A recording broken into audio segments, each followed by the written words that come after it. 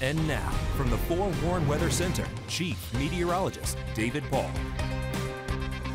Our temperature is running a little hotter than normal, and that will continue through midweek and then easing a bit by late week as we have rain chances in sight. So some good news. I think many of us could use some rainfall. Today it's been hot and it's been dry. 96 now in Dothan, 96 in Geneva and Mariana, 98 in Crestview and Troy, 94 in Ozark, but it's not real humid. The dew point temperature generally in the middle 60s, and that is some relief.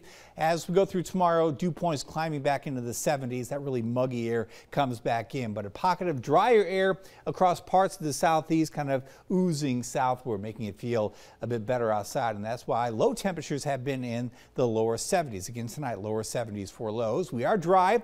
No rain on the Doppler radar here. Plenty of activity well east of us. Parts of Georgia and South Carolina into the eastern part of Florida, more or less. As we go northward, we have some high clouds here. Tennessee into Alabama. These are drifting southward. Should make for some good colors in the sky at sunset, kind of filtering that supermoon rising this evening, but a very quiet pattern, at least for the short term. Temperatures overnight will be in the middle to lower 70s tomorrow morning.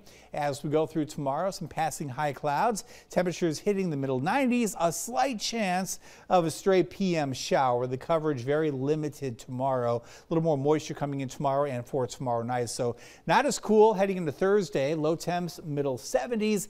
And then for our Thursday, hot and humid again with a better chance for some isolated pop-up showers and storms. Not real widespread on Thursday. I dropped that rain chance to 30%, but the coverage does look to go up for Friday and for the first part of the weekend. Unfortunately, Saturday again. Your tropical update. No worries close to home. The Gulf of Mexico, nice and quiet, as is the Caribbean and really most of the Atlantic. No areas of concern out there. This is a weak area of low pressure. The opportunity to organize is really closing out there in the far eastern part of the Atlantic. A couple tropical waves, but no signs really of any decent organization over the next several days, which is good as we head through the first part of August. At the coast tomorrow, good beach weather, good boating weather, yellow flags, winds pretty light at about 5 knots, seas offshore 1 foot or less, a light chop on coastal lakes and bays. Water temperature, it's way up there, holding at 87 degrees. Our low tonight, 73, a mostly clear sky,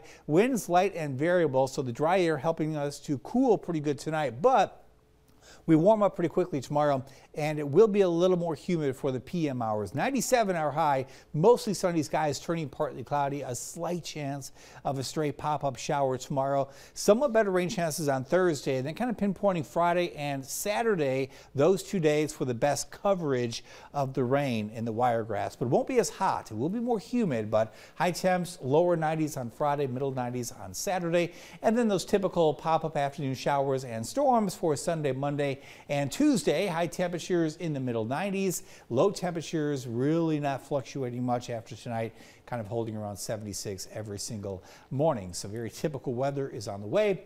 It's a trade-off because today has been really hot, but it hasn't been real humid. It was really nice. It was really nice. I mean, hot, but the air felt good. Yes, it was nice enough to get outside and enjoy. I mean, like you said, hot, but not as humid, so I'll take it. Yeah, the trade-off is now, you know, lower temps going forward, but a little more mugginess. That rainfall too. It's always on the weekend here recently, and now the rain chances are bumped up even. Saturday 50%, but hey, we need the rainfall, so I'm not going to complain too much, but not really looking forward to that. We'll break that pattern at some point. Maybe the fall will be really nice for the high school games and the college games. We have to hope so. Yeah, let's hope for that.